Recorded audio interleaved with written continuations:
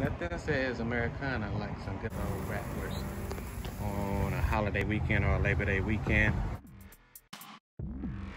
Everybody, it's your man Tulika coming to you with a series on Americana classic, how to grill bratwurst and how to grill some hamburgers. So if you're interested in that, stay tuned. As you can see, I already got my grill set up.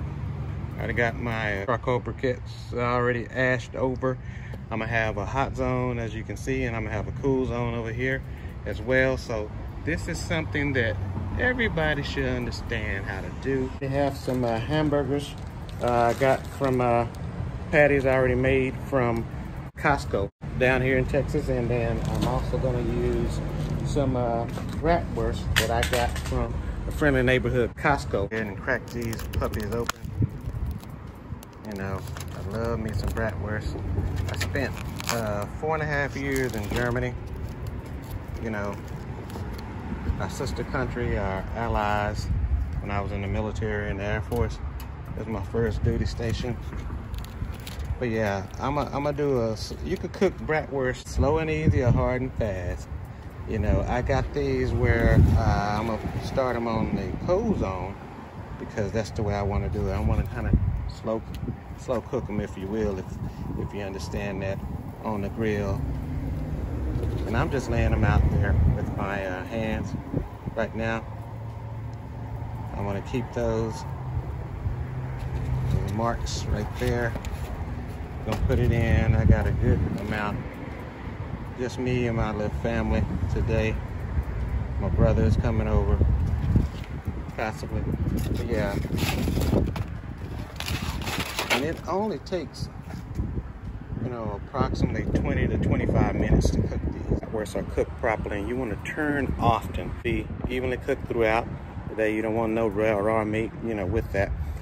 Especially with any type of products that may contain pork or anything like that. You want to make sure it's done properly. The brats first. And I'm going to close this up and let it start getting going. When you're cooking these and grilling them, whether it be charcoal or gas, you want to make sure that you have them cooked thoroughly, which is 165 degrees Fahrenheit, and make sure it's brown completely on the inside with no pink remaining. Okay, I like my stuff well done. I don't know about you. That's where I know it's good and ready.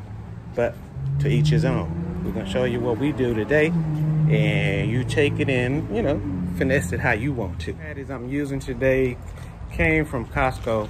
I got them where they already made. I didn't have time to go and just make out my own handmade patties, but you could buy them at Costco. The Kirtland ground sirloin and beef patties with 15% body fat, you know. And then you can just season them with what you want. Today what I'm using, instead of black pepper, I'm using garlic salt with a little California style seasoning in there to give it a little kick. I already flipped my my links, and then I got the hamburger patties here still on the cool zone. I'm slow cooking this stuff right here. You want them at least 165 to 160 degrees Fahrenheit, you know, and you constantly flip bratwurst, and then you flip the hamburger patties when the one side get cooked. And the hamburger's already done. See, that's what happens if you're not careful. It almost got past me. See that? You see that? I let it a little too direct on the heat. And now it's starting to split. We're gonna move you in the cool zone, you in the cool zone, cooler zone. Let this one come down, get a little heat. Yeah, these are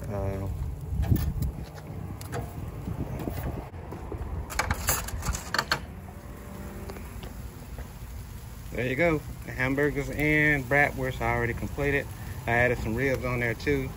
to get a little smoke taste, but haven't done so, hit that like button and subscribe. This is grilling with the man two looker. All right, let's go, let's get it.